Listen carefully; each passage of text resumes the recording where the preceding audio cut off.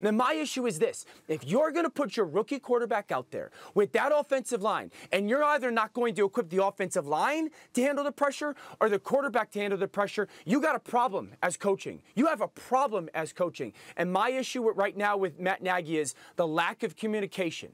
The lack of communication and the clarity of exactly what should be happening in Chicago.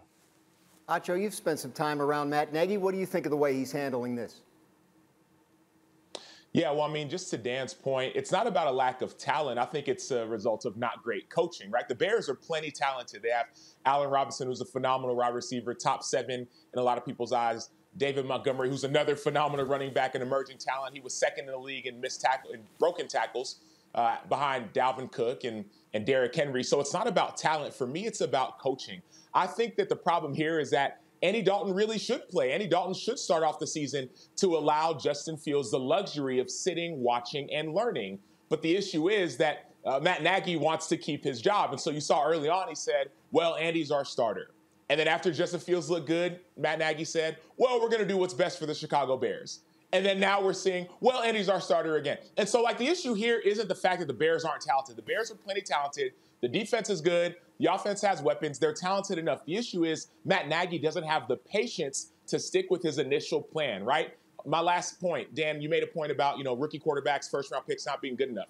Patrick Mahomes was plenty good enough, but he sat behind Alex Smith for a bit as he sat and learned. Not every quarterback has that luxury, and I think in this situation, Justin Fields does.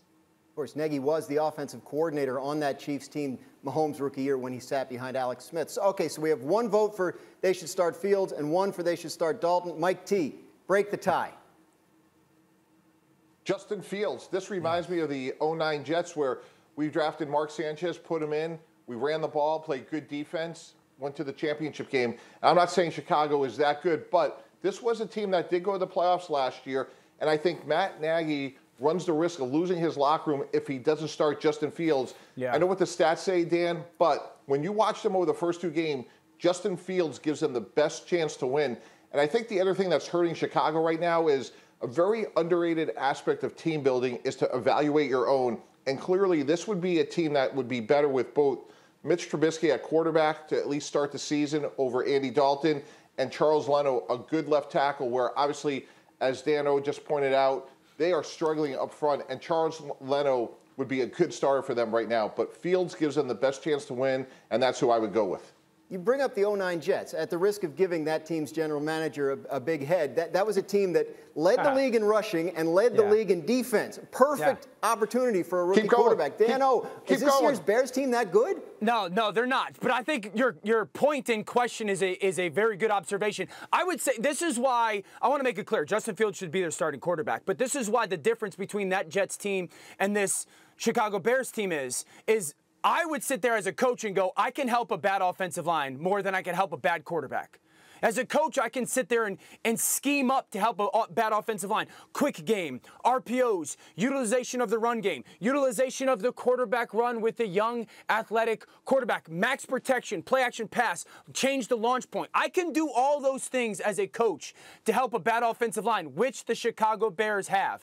I can't do that much as a coach to help a bad quarterback. And that's another reason why Justin Fields should be the starting quarterback. And the last thing I'll say is this. We need to remove ourselves a little bit from the archaic thought process that quarterbacks need to come in, sit, and learn. This is not 2005 anymore. These kids have grown up in 7-on-7s, private coaching. They are so much more advanced than guys like me who came in 2005 were. They don't need to sit and listen or learn anymore. They need to get on the field and play. All these guys should be playing, Justin Fields being the leader of that.